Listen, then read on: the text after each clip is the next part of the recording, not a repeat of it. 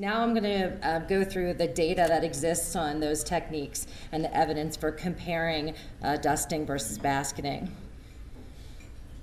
Well, the Urological Diseases in America project has shown that kidney stone prevalence is increasing, so this is something we should care about, both in men and women.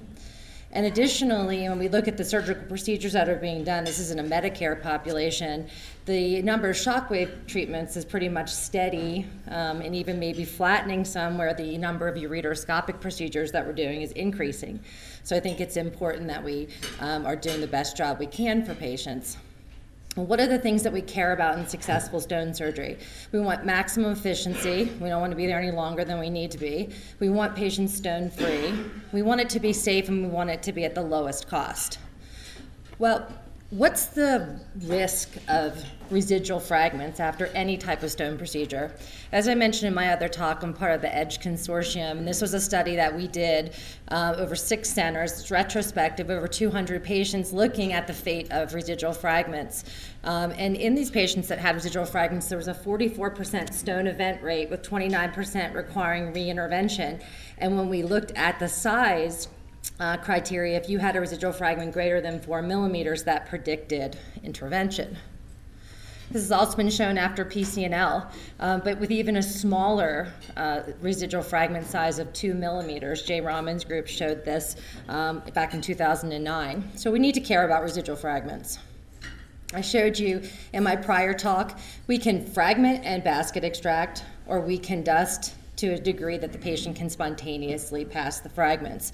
We use different settings. So again, just in review, for fragmentation and basket extraction, you want high energy, low frequency, and you want short pulse width. For dusting, we want low energy, high frequency, and long pulse width.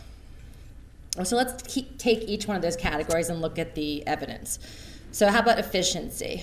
Well, this is what I feel like most days in the operating room. This is Sisyphus. He was a Greek king who was very cruel, and he made the gods very angry, was tricking them all the time, and he managed to escape death.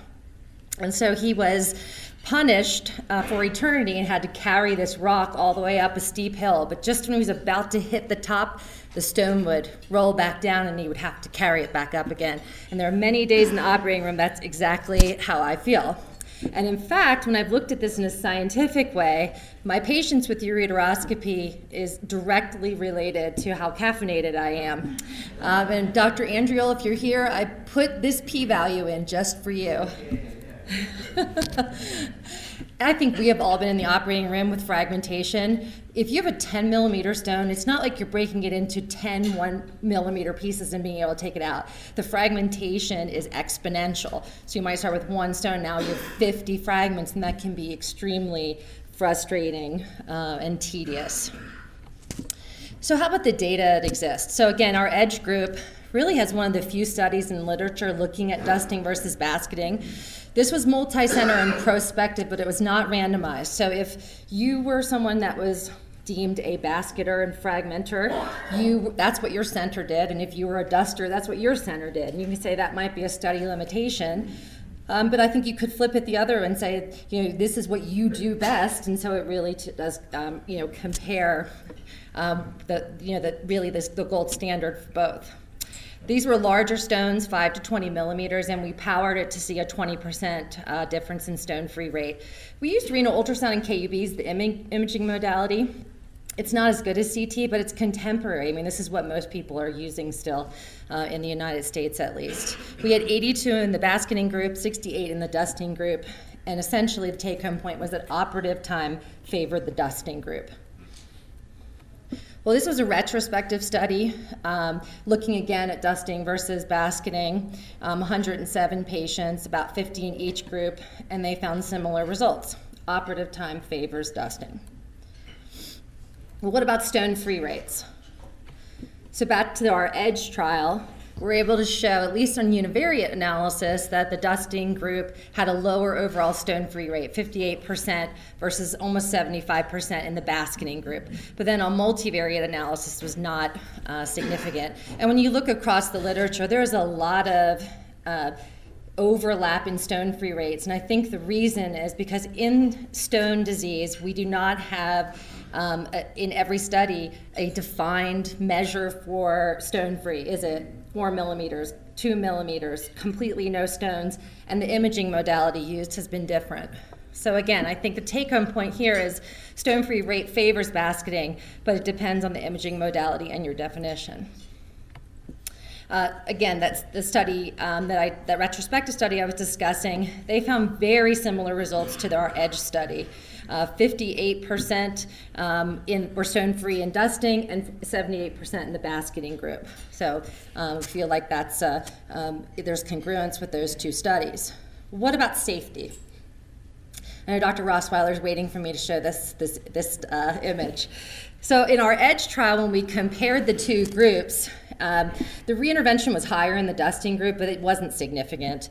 And there was really no difference in the other retrospective study I showed you, although the secondary procedure rate was higher in the dusting group. When we basket extract, we are more likely to put in an access sheath. And I think there's a lot of fear around access sheaths. I have seen this picture by Dr. Traxair at every talk that's ever been given about ureteral access sheaths since the 2013 when it was published. And it's scary to look at those. That's when you take the ureteral access sheath out, what potentially the ureter could look like.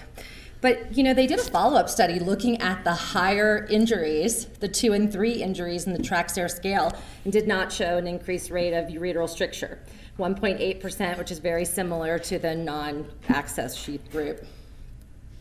Well, when we do a lot of basketing, we're probably more likely, and we put an access sheath, probably more likely to put a stent in. Well, this is what people on the internet say about stents. Agony from day one, blood with every pee, screaming the place down, form of torture, and my favorite, bedridden in agony, just hope I have a penis left when they're done. So people don't like stents. I think we all know that. But there are unfortunate cases of dusting as well. This was a patient of mine. I thought this is a perfect stone to dust. Renal pelvis, we've got the Moses, we're going to tee it up.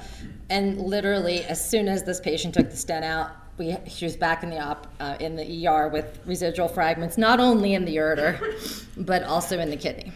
So I mean, I think that it certainly happens. Obviously, we didn't do a good enough job in our dusting, but we managed that conservatively.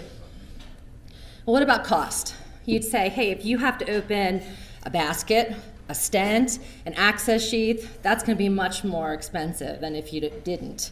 And actually, in another EDGE study that we did, we estimated the savings could be over $1,300 if you used a dusting technique. But I would also say, if you go online and you go to esutures.com, you can buy a 1315 access sheath for $35. You can buy a nitinol basket for $145. And if you make the patient stone-free, it's a priceless operation.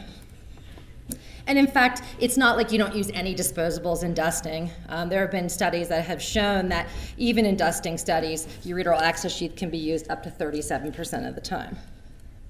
Does the type of laser matter? Well, I think when you think about the techniques, it does, because with the fragmentation and basketing, you can use any laser, high watt, low watt, but yet when we talk about dusting, one of my former co-residents, Chad Tracy, published a study looking at the 120 watt laser versus the 60 to 100 watt and was able to show much higher stone-free rates if you use the higher watt laser.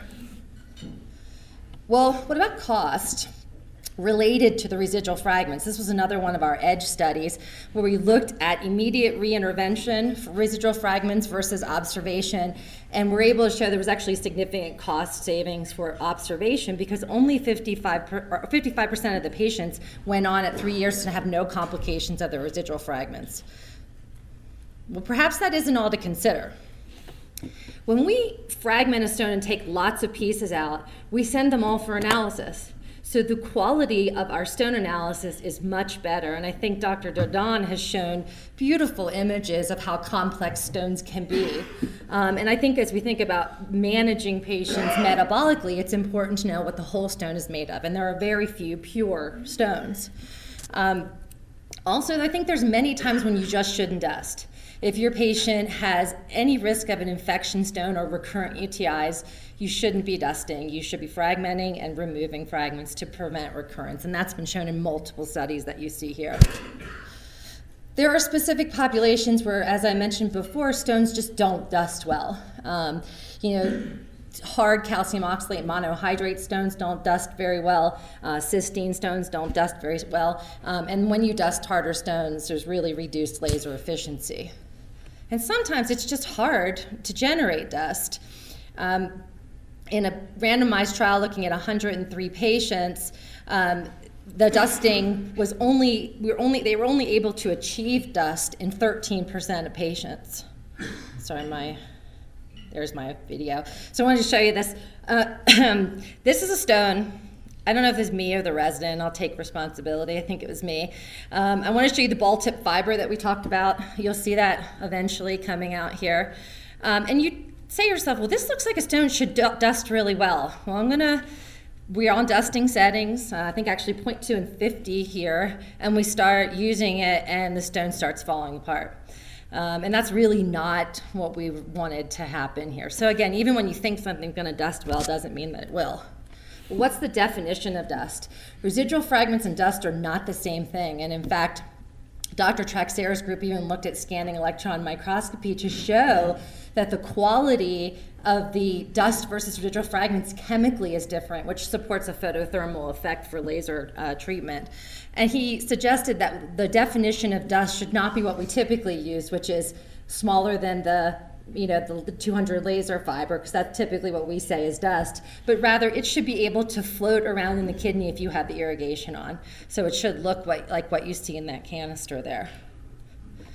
Well, maybe we can just basket smarter.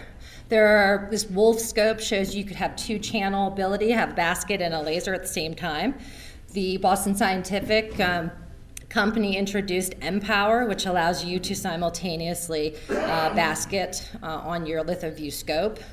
And I can completely relate to this, that the frustration is related to the skill of the basketer. And in this particular study, the mPower improved that frustration level. And I think, one of the things Dr. Rossweiler and I have talked about a lot is maybe you can just use robotics to make everything better to overcome human limitations. So in conclusion, dusting versus basketing, I think we've shown that the procedure time is less for dusting. You have decreased disposables, lower cost, comparable complications. But in the fragmentation, you have better stone composition, improved stone-free rates, and I think really a clear benefit in specific populations with the ability to use almost any type of laser. So the reality is, it's never one thing or the other, right? It's always something in between. It's not like you're pure. The stone and the patient predict what you're going to do. And I think in the end, as someone who has coached kindergarten soccer, you just have to chill because everybody is a winner. And if that doesn't work for you, music therapy will. This is Dr. Rossweiler playing with Dr. Cavusi, the Sticks and Stones, and if you've never had a chance to listen to them, they're amazing. They play at every AUA meeting. So I thank you so much.